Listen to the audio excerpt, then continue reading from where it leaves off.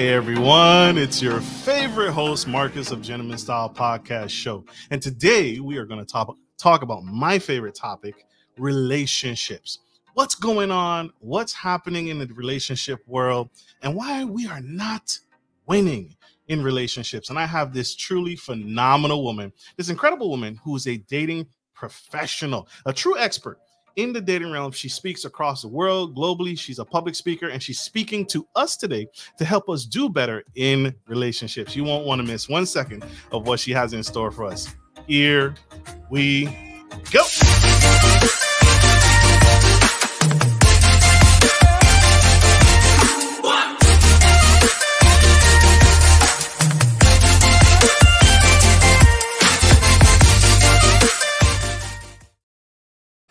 Hey everyone, it's your host, Marcus Norman, and I have come into the Gentleman Style Podcast stage today, Miss Harmony Woodington. It all started in 2012, where she was working as an esthetician in a tiny little spa, and has grown and has flourished and has spread her wings and really developed.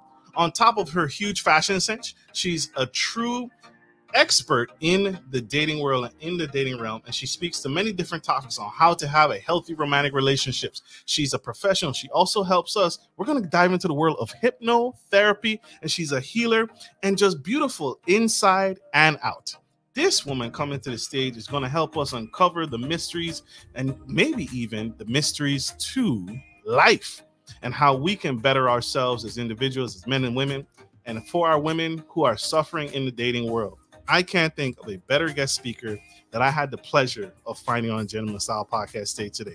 So, help me welcome the incredible, the amazing Miss Harmony Woodington.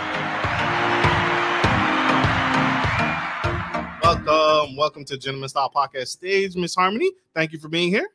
Thank you for welcoming me with such a phenomenal intro. Thanks for the ego boost.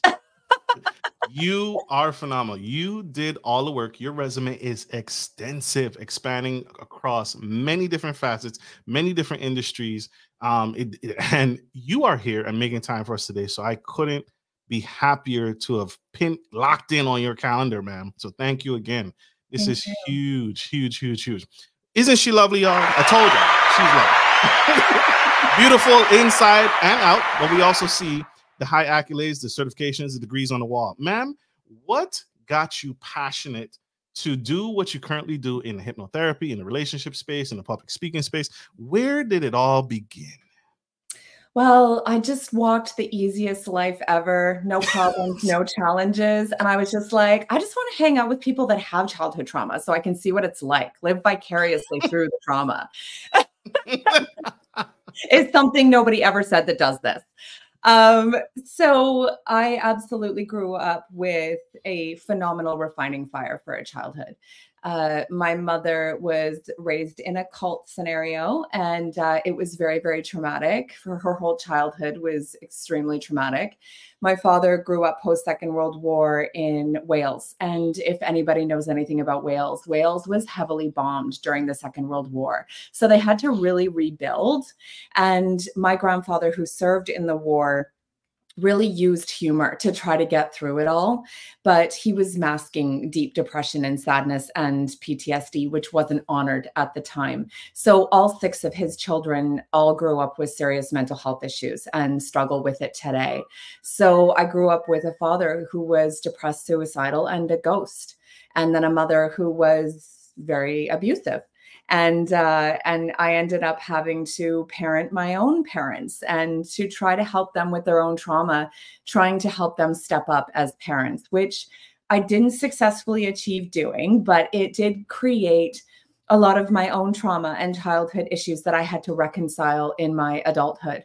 And just to go back to my career, like when I was 25, so I was a single mother with a 5-year-old, and coming out of the family that I came from, lacking money and with trauma and everything that I went through, I didn't believe that I was worth being anything more than something that was kind of like, you know, minimum wage kind of a thing. Like, I didn't believe that a university would ever accept me. I didn't believe that the government would give me a student loan to get into school because I did not have the money to pay for it. So I didn't strive for greatness because I didn't think I was worth it. And I was guided to become an esthetician by, friends and stuff, because my family didn't guide me or encourage me or support me in doing anything that I wanted to do with my life. I had no sense of self-worth. So it was really through friends. And then even that, going to the school was really scary for me. And the teacher who owned the school, she actually helped me apply for the student loan because I was so intimidated and scared and didn't even think that I would get it in the first place. And she's like, don't worry about it. Everybody that I help with this gets the student loan. I'm going to walk you through this. And when I did get it, I was in shock because I didn't believe that I was worthy. And then I remember my first day in school, standing in front of the classroom of all of the students, feeling like I had just won the lottery, going to aesthetic school. And everybody else was pretty complacent and didn't see it as that big of a deal. And so even just becoming an esthetician at the time was a massive win for me. And I did that for about a decade until 2012. And at that point, I had developed more self-worth, but still was really lacking when it came to my confidence. And the universe supported me. I ended up surrounding myself with a whole bunch of people who were actually mirroring my insecurity. So a lot of the people that I was working with were all deeply insecure and trying to fix it with their nails and their facials and all this exterior stuff. And they kept coming back to me month after month after month, getting their nails done, getting their facials, getting their slimming treatments, getting all their stuff.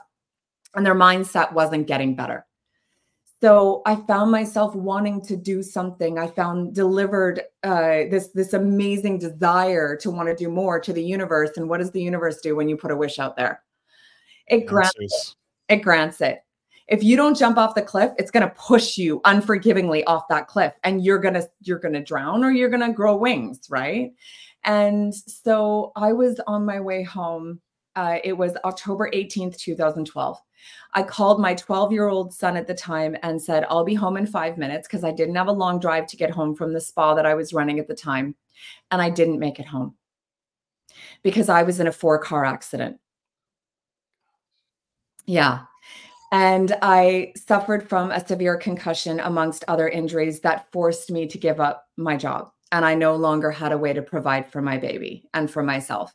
And so I had to innovate. And no, I didn't go the illegal route. I actually started doing eyelash extensions at home.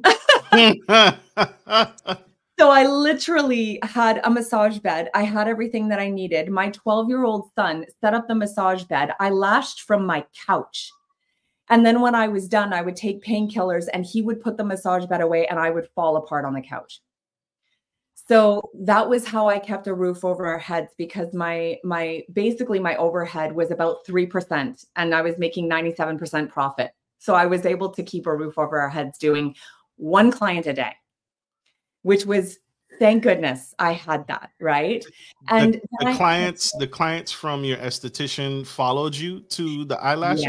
Yeah. So I called them and I let them know what happened. And of course, they were so loyal to me that they were like, shh, I'll come see you at home.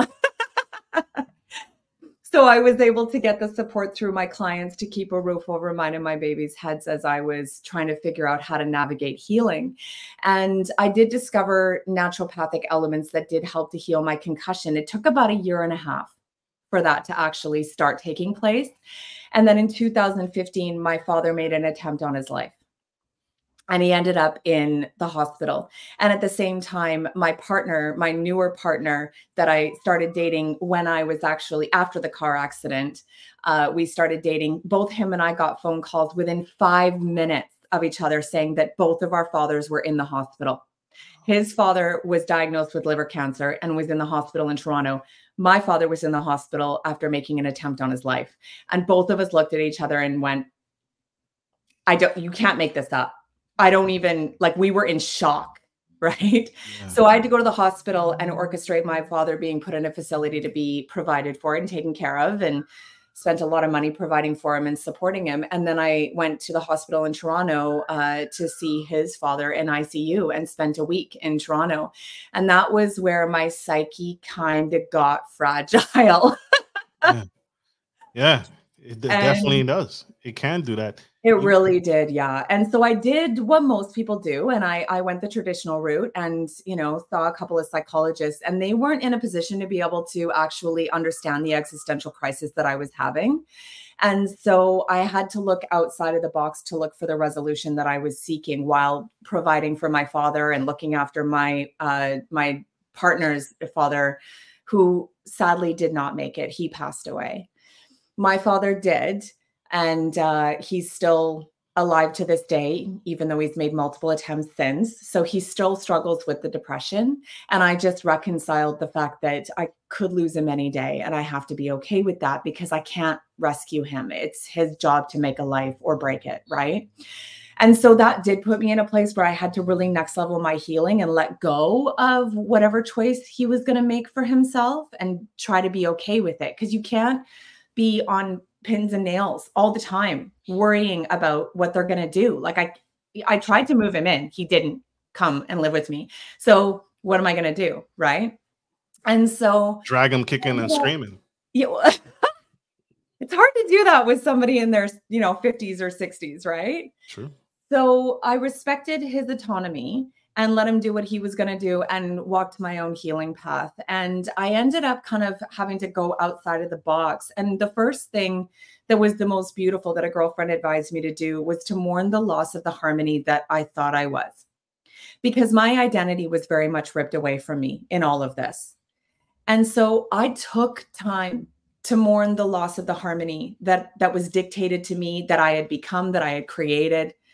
And when I had done that, then I went about discovering again and being curious and going into different circles and meeting new people and having all these different cool experiences and just discovering again and redefining myself.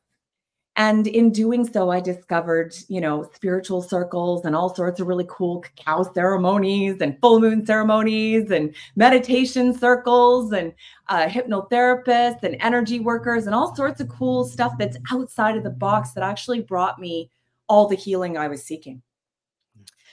But one of the most important things that I discovered was that most of the wisdom that I sought was actually within. And for a while, I was looking outwards for the answers. And I ended up realizing that a majority of the healing and the answers that I sought was within. So after going outwards for quite a long time, I ended up having this aha moment. And then I turned inwards. And that was when I became a hypnotherapist. And I learned how to tap into my own subconscious mind and how to communicate with my subconscious mind and how to reconcile things and update my programs and do all these different things and how to release energy that is no longer serving me. Because every time we have a trauma, whether it is an emotional trauma or whether it's a physical trauma, there is an emotional trauma and an energetic trauma to go with it.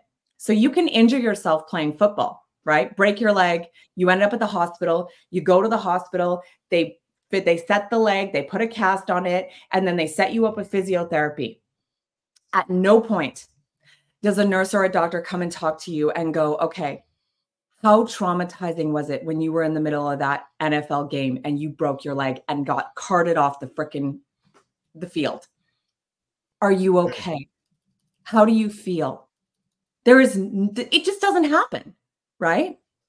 So this is where the problem is that the physicality is honored and supported and healed, but the energetic trauma, the emotional trauma doesn't get supported. So they just heal. And a lot of the time when we experience pain as we're getting older, people just accept the fact that that's a part of aging. It's not. It's the energetic trauma still sitting in that place. And your body is creating pain to tell you there is an incongruent vibration present that needs to be honored and healed.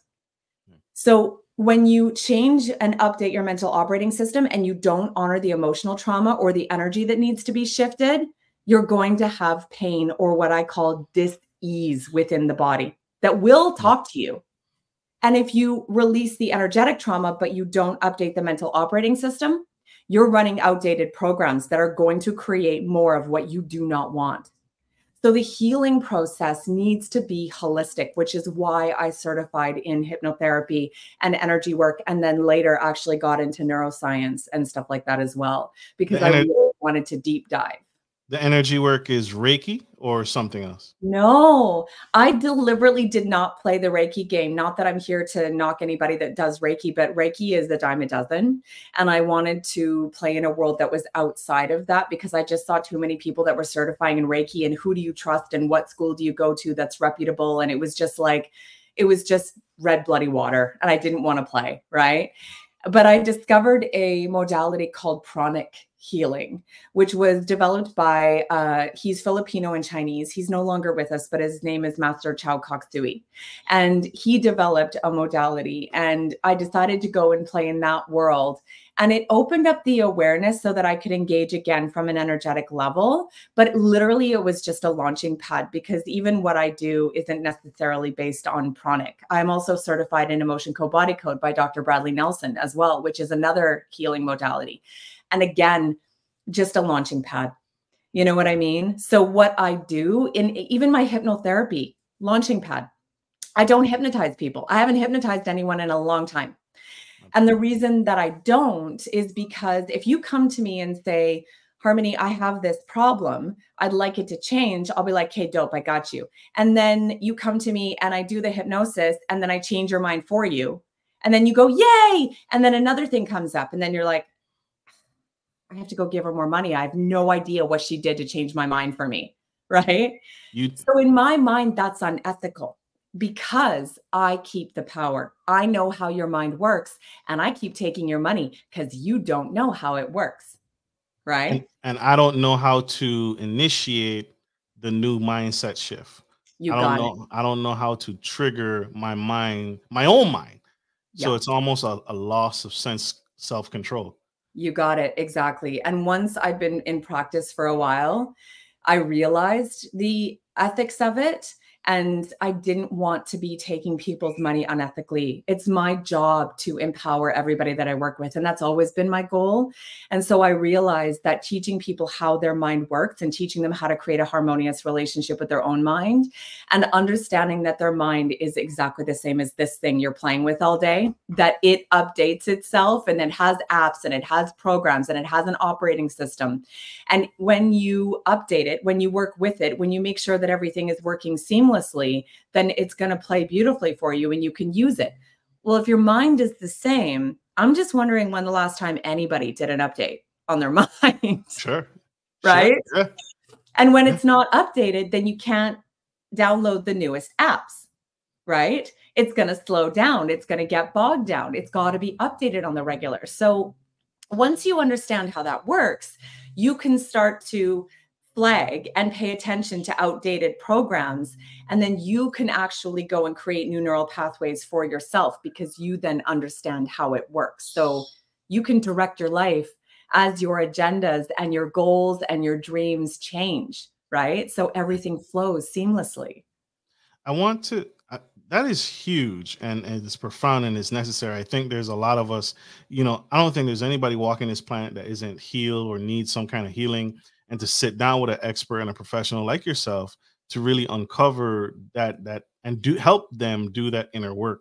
I want to dive on your years of growing up. Where do you think that disbelief in yourself, the lack of, you didn't feel that you was enough, you didn't feel that college was for you, even in the face of adversity when someone else believed in you enough, you still had a hard time accepting that I am good enough to be an esthetician, I am good enough to be in this room? When do you think that started? It came from a whole childhood of having a mother that treated me like an evil devil temptress, a hell child. She had all sorts, bulldozer. She had all sorts of nasty nicknames for me.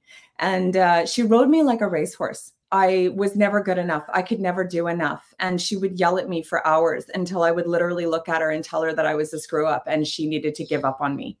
So me saying those things out of self-defense, obviously in repetition, I didn't realize I was programming myself to feel like a screw up and a lost cause.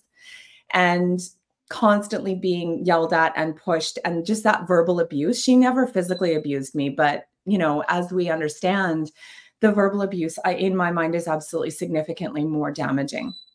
So I didn't know that I was being programmed to believe that I wasn't enough. And then on top of that, at about grade 4, we had lived on the mountain, and I was going to one school where everybody was in the same demographic. Everybody earned the same amount of money. Like we were all equal and we were all friends, and it was great. And then they built a whole bunch of multi-million-dollar houses up from where I lived, and they built a school, and they made all of us that were in the catchment go to this school. And all of a sudden I was going to school with a bunch of kids that were multimillionaires. And I was clearly a secondary citizen because I was on the wrong side of the school. I was on the bottom side of the school. And that sent a powerful message to me that those people that had money had more and had everything handed to them. And it was really beat into me over the years that, you know, that I was lacking something and I wasn't enough. So between the environment that I grew up in at home and then the environment that I grew up in socially from about 9 on, it was very, very clear to me. The message was driven home repetitively that I was a secondary citizen. So it really did take me going down this beautiful healing path to get to the realization that the lack of love and the hardships and the trials and everything that I came through was for a purpose. I grew up in an environment with a lack of love and acceptance because I was meant to be love on this earth. I grew up with the trauma and the hardship and everything that I went through because every time a beautiful soul comes to me with their pain and their trauma and their hardship, I empathize. There's nothing that a client hasn't brought to me that I cannot empathize and support them with. Nothing shocks me, nothing. And I don't sit in a place of judgment. I am an unconditionally loving cheerleader. And I am so because of the path that I walked. I would not be serving my clients with the ferocity and the unconditional love that I have for them had I not experienced that hardship. So I want to be so clear that I absolutely do not tell my story from a place of woe is me. I tell my story from a place of I chose this refining fire so that I could become the loving cheerleader that I am and have been for my clients for a decade now.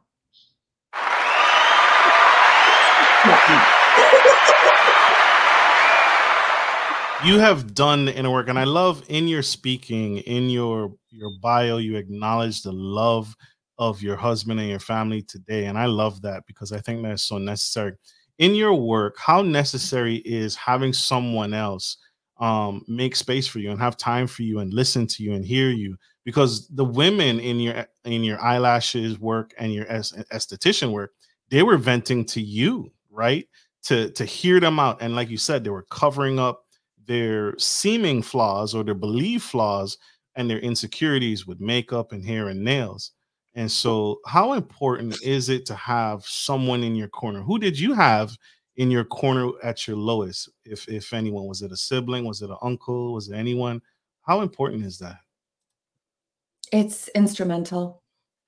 When we are in stagnation, when we are seeking change, our subconscious mind not having a neural pathway to create the change will try to keep us stuck in the present reality that we're in because it can't map anything out.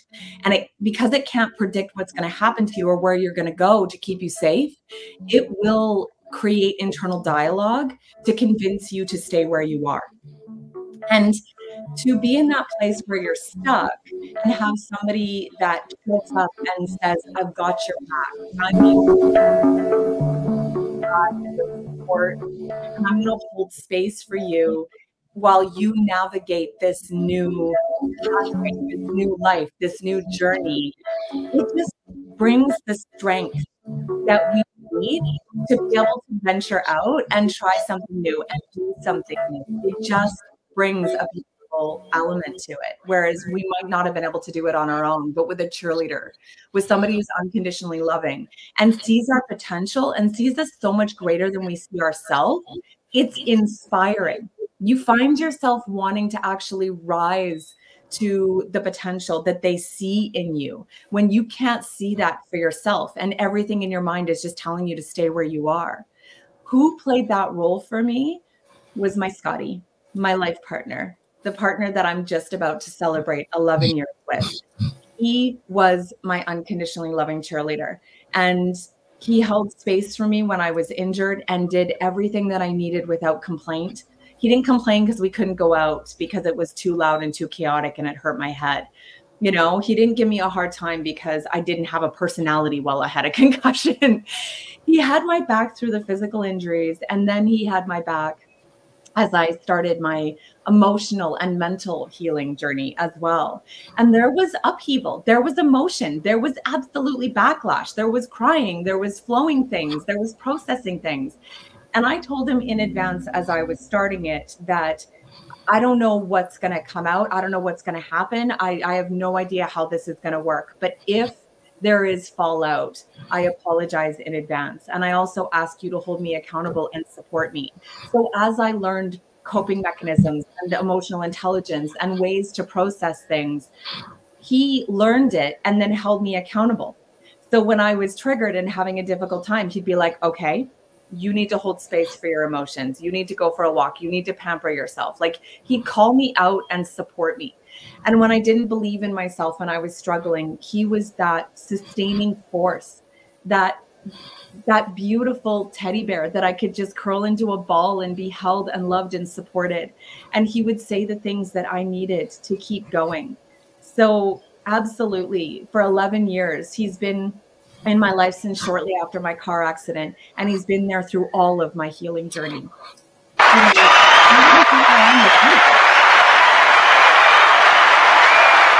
She almost got me, y'all. She almost got me. She almost got me. I love this. This is foundational. What in your expertise, your professional expertise, what is the foundation that is missing in most relationships? Not a cookie cutter answer, right? But what is at the core, kind of a common denominator that you see when you counsel clients and work with people and work with individuals and or couples? So it's sitting right beside me. But this beautiful book that I published in 2022, which is a bestseller, by the way, has a framework to it that actually is remember you. Because what do we do when we get into relationships? We actually tend to become more like the person we're attracted to, because if we put ourselves more in their orbit, then they're going to spend more time with us, right? So we tend to lose ourselves. We tend to forget ourselves. And so remember you is actually an acronym. And there are different aspects to it. And I'm not going to dive into it. If you want to find out what the acronym is, you're just going to have to go buy the book. I'm not telling you everything. However, here's a couple of things that are integral. Is you need to accept everybody that you interact with in your life unconditionally.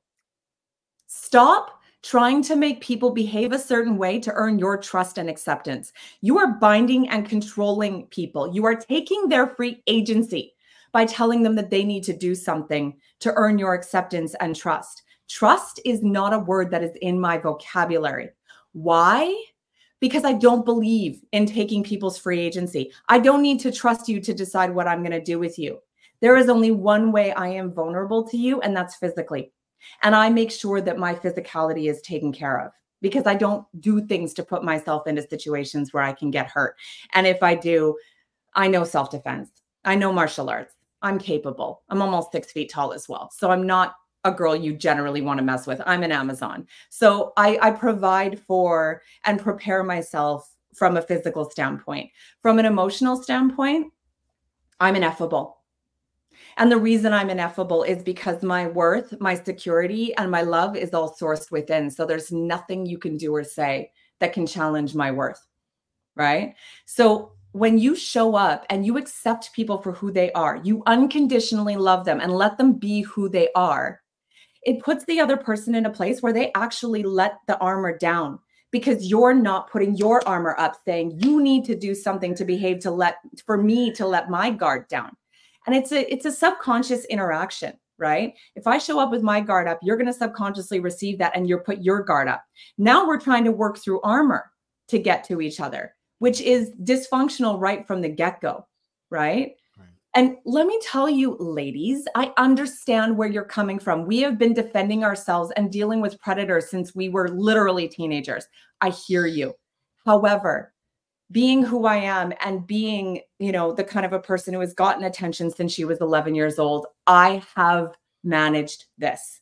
Where we discern is when we look at a person, we interact with them, we show up with unconditional love, and then we decide whether we want to cherry pick the human or send them packing with love, right? It is my choice whether I want to have that person in my orbit or not.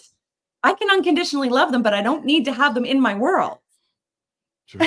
That's so true. Huge, huge, huge, huge. So, okay, I kind of handed 2 or 3 to you there, but no, I appreciate that. I love that because you reminded me of a social experiment that they did. I can't remember which university or science college did it, but they basically took people and they had two groups, 2 focus groups, and they said, this group, you guys, we're gonna just have you work out on this gym equipment, and then we're gonna collect your sweat. And then the other group, hey, you guys, we're gonna take you guys and we're gonna go skydiving, right? And then we're gonna take your sweat samples from there. And so then they bring in a third study group, and they had people. This is disgusting. They had people study and smell the different sweat that they collected from each study group. And what they learned is you can actually pass along fear. And so the people who smelled the sweat of the people who went skydiving instantly became engrossed and became fearful, even though they weren't in the same space. And so what you're saying to me, what sounds like to me, is when this work isn't done, when you haven't done the inner work, the inner healing, and you try and force that on someone else, even if you think you're not saying it, you can subconsciously force your will on another person because we're designed. A woman's body is the most incredible thing I have ever known. It's that it's within us. It's within a woman to know when her environment is not conducive to her well-being. That's what makes your hair stand up when you walk down a dark alley, ladies. It's real, and you can't dismiss it. You can't dismiss that sense, and it's so powerful. It's so powerful. We really need to listen to one another. And you said something that's beautiful. I think we need to stop going in relationships trying to force ourselves on other people. Let someone show you who they are, and let them be that, and love them for it. Love them for it, and love them for who they are, and love who they're being in that moment, and let the canvas develop on its own without any judgment. Exactly. And when I focus on myself and I build myself up and I invest in myself to make myself a better person, and my partner cheerleads me in doing so, and he invests in himself and builds himself up, and I cheerlead him to do so, then we're creating and maintaining beautiful people that we both want to interact with, right? It's the difference between dependence and independence, and then interdependence, right? I want to have a relationship with my partner, but I don't rely on him for my happiness. If I am unhappy, it's not because he's not telling me that I'm beautiful all the time. It's not because he needs to be more affectionate. It's not because he's doing or not doing something. It's because there's something going on with me.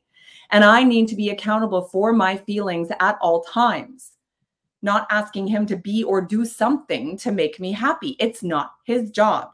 It's not his job, and vice versa. It is my job to support my emotional health and to make sure I am where I need to be. Our partner is not our completer. That whole Tobey Maguire thing is BS, okay? My partner is not my completer. He is my complement. I am already everything, and he complements that, and vice versa. Love it. 2 mics, 2 mics.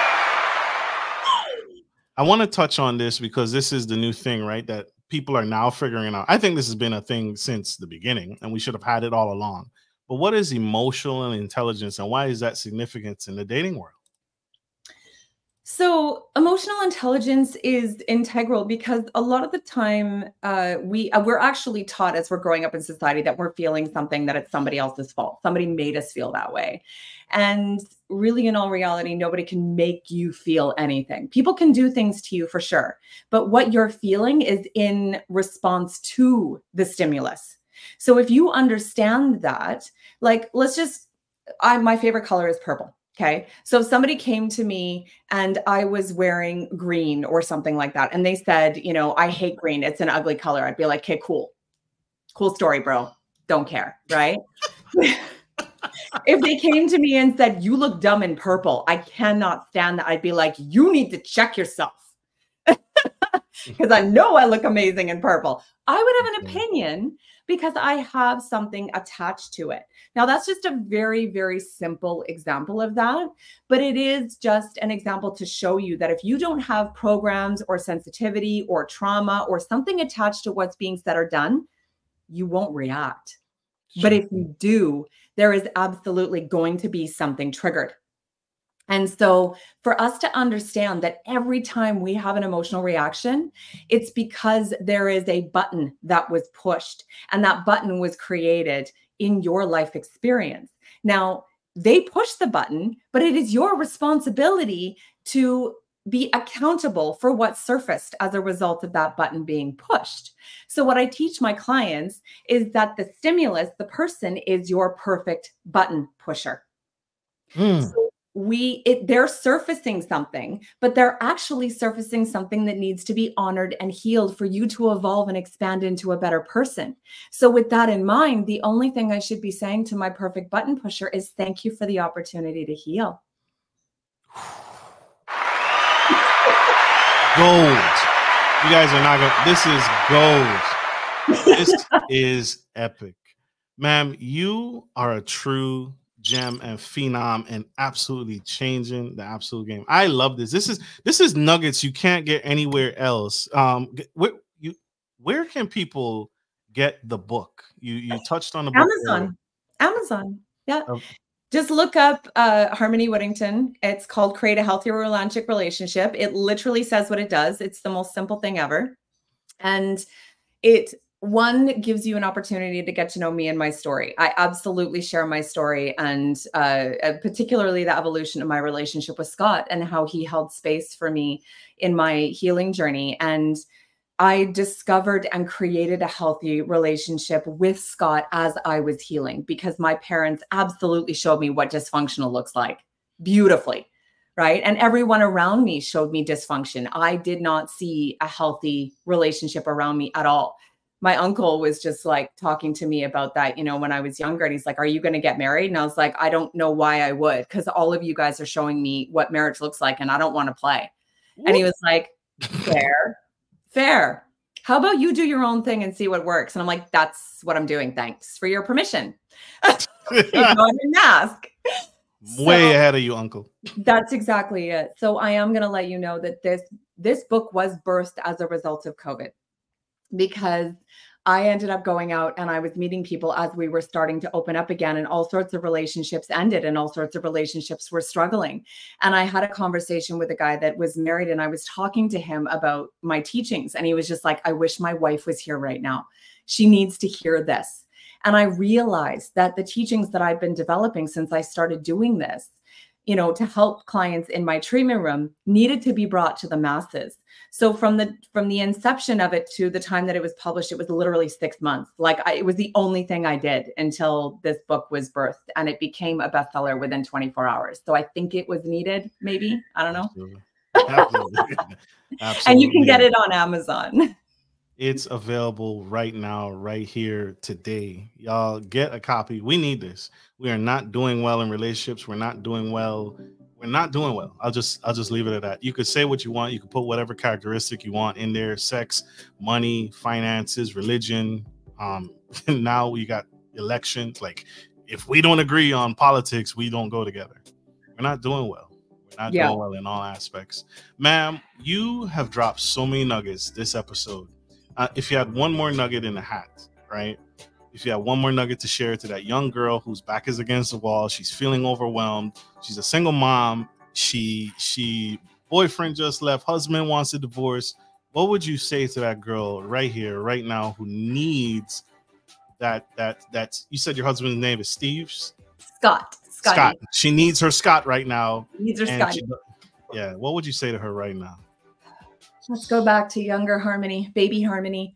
The thing that I would say is don't look to somebody else to fix things and to rescue you. The only person that needs to rescue you is you. The love that you're seeking from the world, from an outside source, from a soulmate and a partner, that's not where the love is. The most important love that you need to seek is your own. It is the only love that will actually be self-sustaining. So invest in you. Do a deep dive in you. You have a beautiful soul and a brilliant mind and a beautiful purpose in this life. And when you dive into that and you develop worth and security and love that is sourced within, you will become a force of nature. And you will have the strength and the confidence to invest in your dreams, to invest in your life purpose, to invest in others who need you and the love and the experience you have to bring to the world. So dive into you and fall in love with you first, and then bring that love to the world.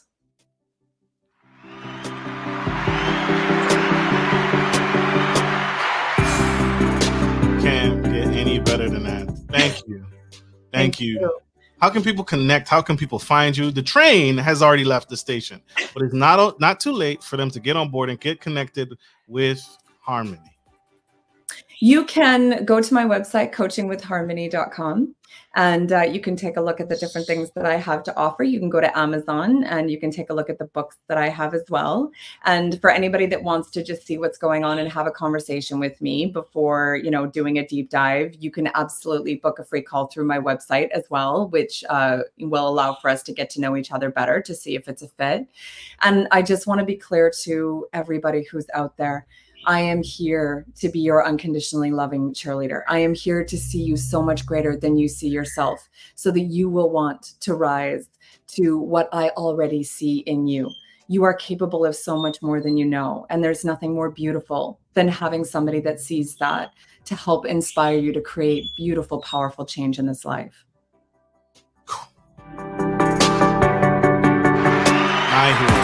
I told y'all, a true heart of gold. We gotta let Miss Harmony go.